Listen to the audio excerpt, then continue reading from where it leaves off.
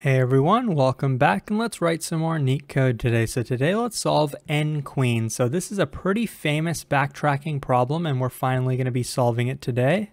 And this is marked as a hard problem, but I don't think it's super hard to come up with what the solution would be, at least to come up with how to solve the problem. I think the hard part about this is actually implementing the code of this problem. Because like I said, it's backtracking, so basically we're just going to be doing a brute force approach. So the problem statement is we're given n queens, we're given a board of size n by n, a chessboard, right? So the dimensions are n by n, and we're also given n different queens that we have to place somewhere on this board such that no two queens ever attack each other. So you have to know a little bit about chess. So the way a queen can move is that a queen is allowed to move in any direction horizontally. So it can move to the left or to the right. It can move up or down, so it can move in all four directions. It can also move diagonally, so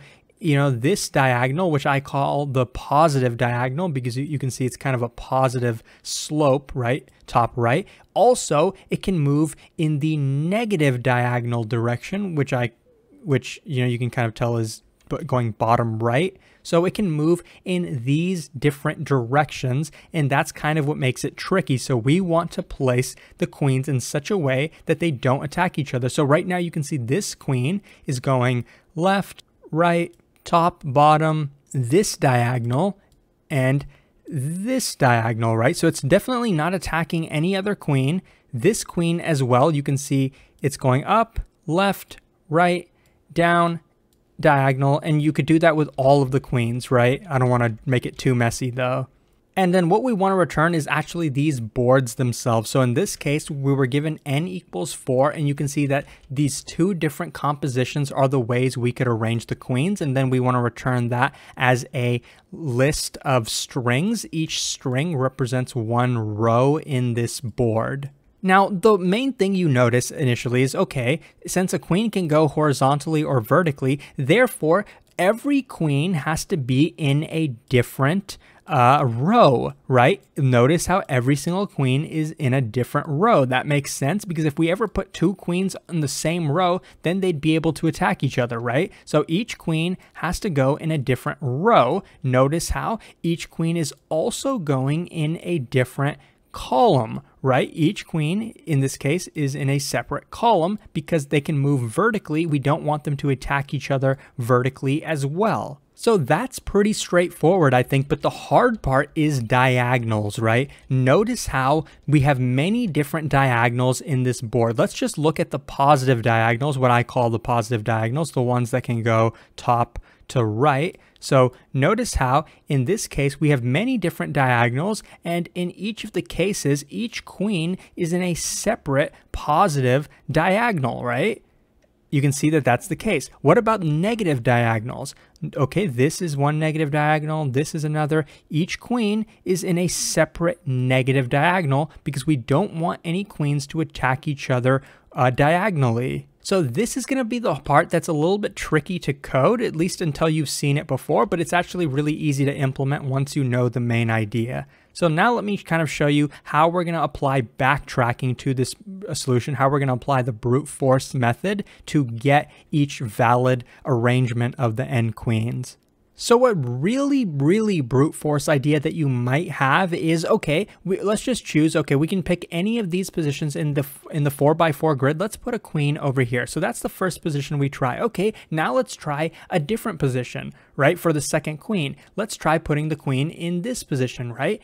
And then now we have all these remaining choices. Let's keep putting a queen in every single position and trying that. So this is one arrangement, then maybe we could take the fourth queen and put it over here, etc., etc. Now, why is there any reason to do that? That's a little bit too brute force if you ask me. There's a much simpler way we can do it, right? Because for each queen, instead of having n squared choices, how about we just have n choices, because we know for sure each queen is definitely going to be in a different row. So first we can go like this. We can say, okay, we can decide to put, for this first row itself, right, this first row, we can decide to put the queen in the first position, or we could decide to put the queen in the second position, or the third position, or the fourth position. Whatever we do in that first row, then we're going to move to the next row, right? So now our goal is to find a different location where we can put the second queen in this second row.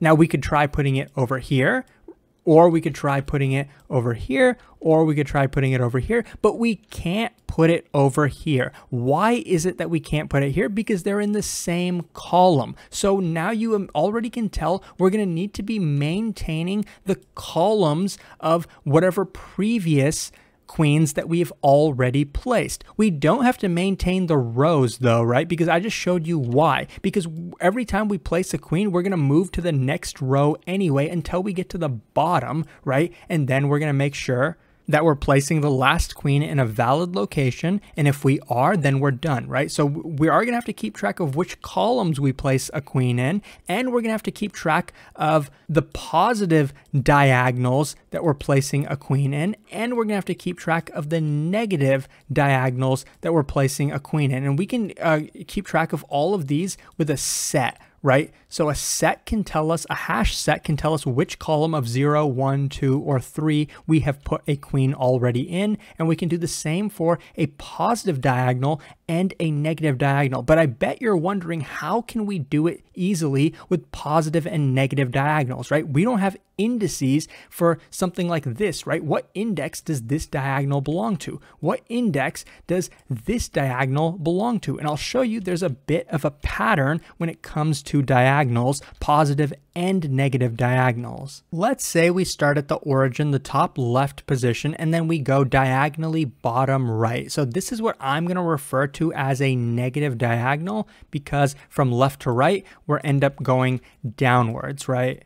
Do you notice anything about this diagonal? Well, we're starting at 0, 0, right? The row and column are 0, 0. As we move diagonally down, we get to this position, right? Then the row and column are 1, 1. Then we get to this position where the row and column are 2, 2. So notice how each time we're increasing the column value by 1, and we're increasing the row value by 1 as well. What does that tell us? That tells us along this diagonal, along this negative diagonal, the computation row minus column is going to stay constant. Over here, right, in this position, if you take the row minus the column, we get 0 minus 0, that equals 0. If you take the row minus column in this position, we get 2 minus 2, that equals 0. So we can define this particular negative diagonal as being the 0 negative diagonal. Let's try it out on a different negative diagonal to see if our pattern holds. Let's start over here at a different position, row 0, column 2, and then go diagonally down. Notice how whenever we're going negatively diagonal, we're increasing the column by 1 and we're increasing the row by 1. So in this position, the row, which is 0, minus the column was negative 2. Right? 0 minus 2 is negative 2. When we get to the next position along this diagonal, we get 1 minus 3, which is also negative 2. So we can see that this pattern holds. The negative diagonal along this is going to be the negative 1 diagonal. The negative diagonal along this path is going to be positive 1, because we see 1 minus 0 is positive 1. So I just drew out a few of the diagonals. If you want to visualize it, you can see this diagonal is constant, this diagonal is constant, this diagonal is constant, etc., right? So that's how we're going to be doing negative diagonals. Is there a similar pattern we can use for positive diagonals? Let's see.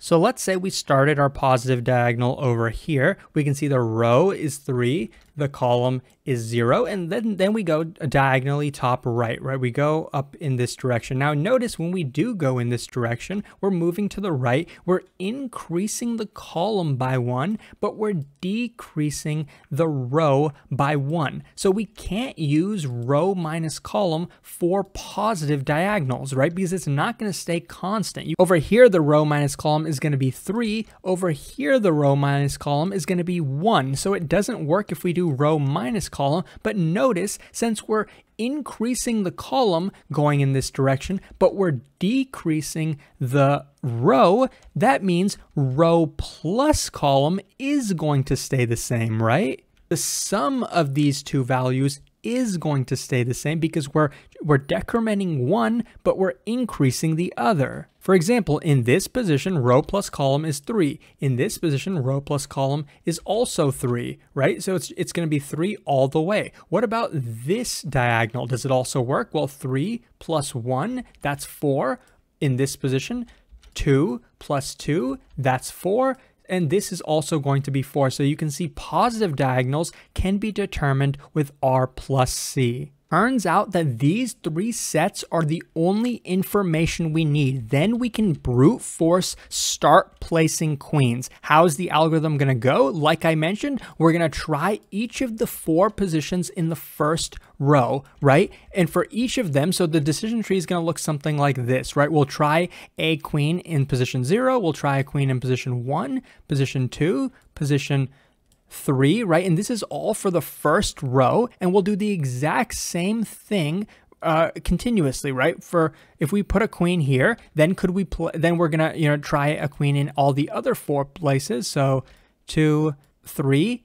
Now, if we placed a queen here, that means we put a queen here. So then could we put a second queen in the same column? No, that's how we're going to know. How are we going to detect that we can't do this? We're going to see that a queen has already been placed in the same column set. So we're not going to do that, right? So we can't place a queen here. What about position 1? Well, it's clearly not in the same column, right? Why shouldn't I be able to place a queen over here? Well, it turns out that it's already been added to the negative diagonal. This position means the negative diagonal is 0, row minus column is 0. So this position is also row minus column 0. That means the negative diagonal has already been used. So we also can't put a queen in this second position. So this path in our decision tree also does not work.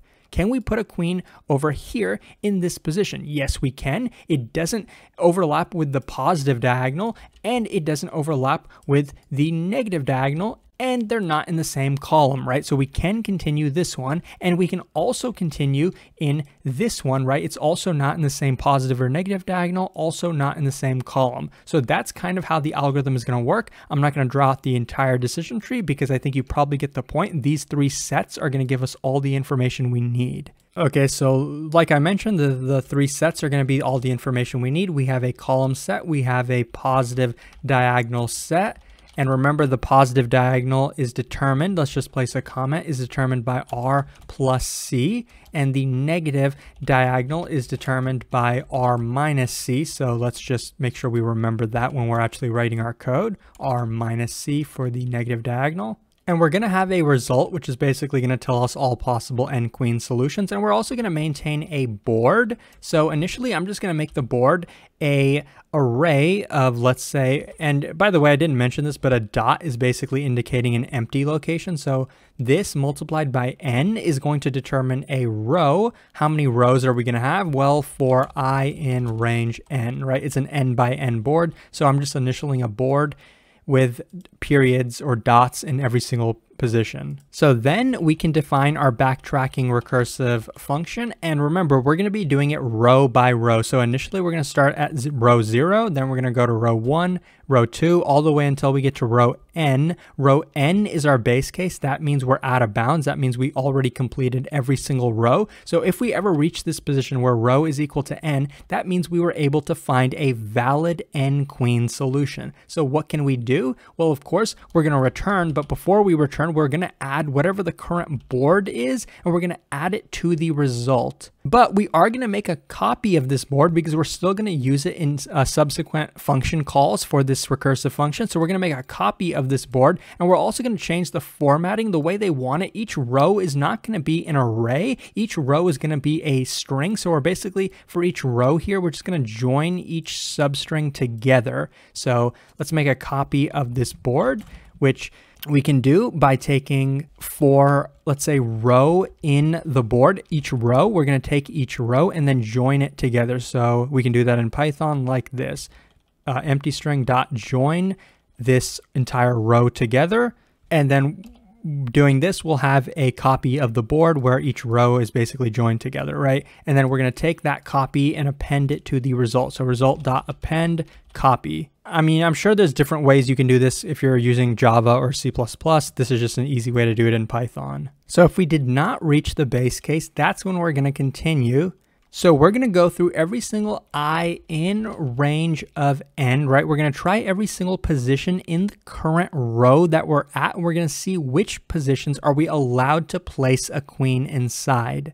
And this I actually refers to the column, so I'm going to change it to for C in range n. So basically, if C is in column, meaning it's already been used in this column, or R plus C is already in the positive diagonal, which means the positive diagonal has already been used, or if the negative diagonal, R minus C, has already been used, that's how we know we have to skip this position. So what I'm going to say is continue if that's the case. That means we're not allowed to use this column row position. But if we are allowed to use this position, let's do exactly that. Then we can do a backtracking call. Do the same thing, backtracking call. Let's go to the next row. But before we do that, we know we have to actually update all of our sets, right? Because we weren't using this combination, but now we are using it. So we have to say column.add this column, and we have to say positive diagonal.add row plus column, and we have to say negative diagonal add row minus column. So that's just kind of some of the pre-work that we have to do. And we also have to update the board itself, right? We have to say, okay, at this position in the board, row, column, let's set it equal to a queen, not a dot anymore. So that's what we're going to do before we start our recursive backtracking solution. And after we're done, we have to do the cleanup that is required in most backtracking solutions, right? So we have to basically do what we just did here and undo all of it for the next iteration of the loop. So I'm just going to copy and paste this because we're literally just going to be having to rewrite every line. So instead of adding all of these to the set, I'm going to be removing all of these to the set, right? That's kind of what backtracking means. We're backtracking from what we just did, seeing if maybe multiple solutions exist, right? That's the brute force element of this. So we initially set this equal to a queen. Let's set it back equal to an empty space or a dot in this case. And that's really it. We have no return condition in this backtracking. So once this loop is done executing, then we're done with the entire function. So now outside of here, all we have to do is call our backtracking function, passing in row 0. And then once that is done, we will have updated our result. So our result should contain everything we need. So then we can just be able to go ahead and say, okay, return the result. So you can see that the solution does work. And it is pretty dang efficient, even though it's a backtracking brute force approach. So I hope this was helpful. If it was, please like and subscribe. It supports the channel a lot, and I'll hopefully see you pretty soon. Thanks for watching.